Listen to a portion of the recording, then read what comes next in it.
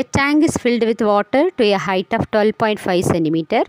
The apparent depth of a needle lying at the bottom of the tank is measured by a microscope to be 9.4 cm.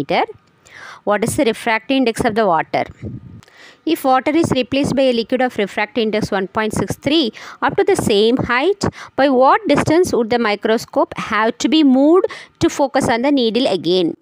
So இந்த ப்ராப்ளத்தில் என்ன கொடுத்துருக்காங்க அப்படின்னா 12.5 centimetre height உள்ள ஒரு water டேங்க்கில் தண்ணி உள்ள டேங்க்கில் அடியில் ஒரு ஊசி கிடக்குது.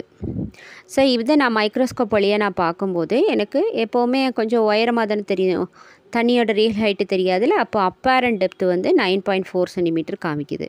அதாவது 12.5 சென்டிமீட்டர் இருக்கிறதுக்கு பதிலாக 9.4 நமக்கு அப்பேரண்ட் டெப்த்து காமிக்குது. அப்போது அந்த refractive index of the water எவ்வளவு அப்படின்னு கேட்டிருக்காங்க. அப்புறமா அந்த தண்ணியை நான் எடுத்துகிட்டு ரிஃப்ராக்டிவ் இண்டெக்ஸ் 1.63 உள்ள ஒரு லிக்விடை நான் அதே அளவுக்கு ஃபில் பண்ணுறேன். ஃபில் பண்ணதுக்கப்புறம் நான் எவ்வளோக்குள்ள மைக்ரோஸ்கோப்பை மூவ் பண்ணணும் அதே அந்த நீடில் பார்க்குறதுக்கு அப்படின்னு கேட்டிருக்காங்க. ஸோ நியூ அப்பேரண்ட் டெப்த்து கண்டுபிடிச்சாதான் நான் அந்த ஷிஃப்ட்டு கண்டுபிடிக்க முடியும் இல்லையா. அப்போ நமக்கு என்னெல்லாம் கொடுத்துருக்காங்க?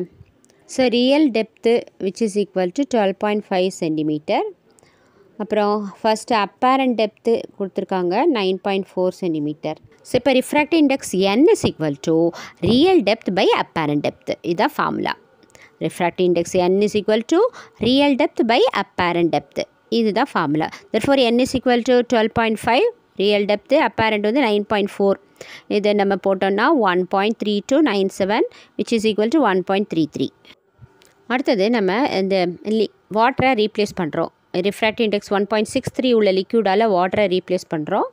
So refractive index of the liquid n dash is equal to 1.63. மறுபடியும் அதே ஃபார்முலா தான்.